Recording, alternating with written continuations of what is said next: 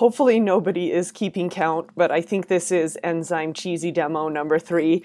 Say that this is our enzyme and the particular substrate of this enzyme is this substrate, and what you can see is that the two just really don't bind, and in fact this enzyme alone will have no activity. We actually call that an apoenzyme. So an enzyme that needs a cofactor in order to bind its substrate is non-functional. It's called an apoenzyme, and it's only when this apoenzyme gets its cofactor that it becomes whole and can bind its substrate. We call it a holoenzyme. So an enzyme plus its cofactor is a holoenzyme. So hopefully that cheesy demo allowed you to better visualize what the difference is between an apoenzyme lacking its cofactor, a holoenzyme having its cofactor, and the cofactor being absolutely essential for binding to the substrate. So recognition of the nature of cofactors being variable. Some of these cofactors are essential ions. Some of them are coenzymes that are vitamin derived. Let's go ahead and write down some of the categorization of cofactors, with cofactors being the large umbrella term. If you're ever in a sexy-minded discussion with one of your professors and you can't remember whether it's an essential ion or it's a coenzyme, just say cofactor because you're safe. That's the umbrella term that describes all types. But if we split them down into their subtypes, essential ions are a very common type. These are typically positively charged metal ions. For example, a zinc 2+ cation is really common at the active site of an enzyme. And momentarily, we are going to look at my favorite enzyme, carbonic anhydrase, and look at the fact that it has a zinc cofactor, a zinc 2+ ion, that helps it in both binding of its substrate and also catalysis of the reaction, which was likely for our cheesy demo as well. Coenzymes are typically vitamin derived, and they often play a role in something called group transfer. We've actually talked about that already. Remember talking about transferases, where they're actually moving a group from one place to another. This can be multifaceted, and we'll talk more about what are some of the things that a coenzyme might transfer, because sometimes it's as simple as it's the taxi cab for carrying electrons from one place to another. Let's begin our search for better understanding of cofactors with the essential ions. So let's take a look at the two categories of those enzymes that have metal ions associated, or at least require metal ions to be in some way involved in the reaction.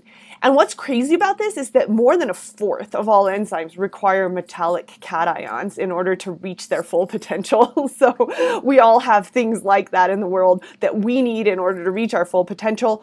For these enzymes, they have to have some sort of metallic cation involved in order to reach their full catalytic activity. And we can split these down into two groups. There are metal-activated enzymes. Metal-activated enzymes sometimes are enzymes that don't directly bind to the metal ion, but instead, in some way, this metal ion is involved in the reaction. And I actually brought up a sweet example from the bioinorganic concepts involved in the determination of glucose, cholesterol, and triglycerides. I'm actually going to bring this over so that you can take a quick peek at it. This reaction mechanism is pretty sweet, but for our purposes, what I want to draw your attention to is that when this enzyme binds to the ATP substrate, it requires that ATP be chelated to or bound to the magnesium cation. And so the enzyme won't recognize the substrate unless there's a magnesium 2+ cation associated with the substrate. So this would be a good definition of a metal-activated enzyme. Kinases, such as this kinase, are commonly metal-activated. So we will often see ATP being bound to magnesium 2+ in order to allow the substrate to be recognizable. So in this case, we would define metal-activated enzymes broadly as either requiring added metal ion or being stimulated by that added metal ion. Kinases are a good example. Now, metal-activated enzymes are cool, don't get me wrong, but really even far cooler than metal-activated enzymes are metalloenzymes. This is the most beautiful thing in the world because it is the melding, the wonderful melding of inorganic chemistry and biology into bio-inorganic chemistry. Because in order to understand metalloenzymes, you really have to understand the chemistry of the D metals, the transition metals, and the ways in which that impacts their ability to catalyze reactions at the active site of an enzyme. So metalloenzymes are defined as having a metal ion firmly bound at the active site. So rather than the metal activated enzymes where, remember the example we looked at, the magnesium ion wasn't in any way bound to the enzyme, it was actually bound to the substrate. Metalloenzymes have to have the enzyme firmly bound to the active site. You know, in our cheesy example, I mean, it's not very to scale if this were the case, but I mean, this could be a magnesium cation that without it, this enzyme can't bind to the substrate because maybe it is the cation that actually attracts the substrate and binds to it. Additionally, it may very well then play a catalytic role in allowing the enzyme substrate complex to become product. So there may be a catalytic role that is also determined by the cofactor, the metal ion in metalloenzymes. And as I mentioned, my very favorite enzyme, carbonic anhydrase, is a really wonderful example of this. When I was an undergrad, I had the incredible opportunity to work for a long time in a research lab. I worked with carbonic anhydrase, and I did something called electron paramagnetic resonance, or EPR, or sometimes called ESR. So this technique is used to look at unpaired spins, paramagnetic D metals.